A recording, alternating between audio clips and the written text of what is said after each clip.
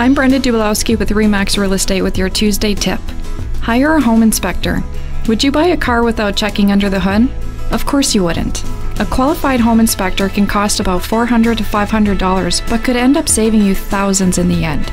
It's really the only way to get an unbiased third-party opinion. If the inspector does find any major issues with the home, you can use it for renegotiating the price of the home. For more details on this, visit EdmontonChristianRealEstate.com. I'm here when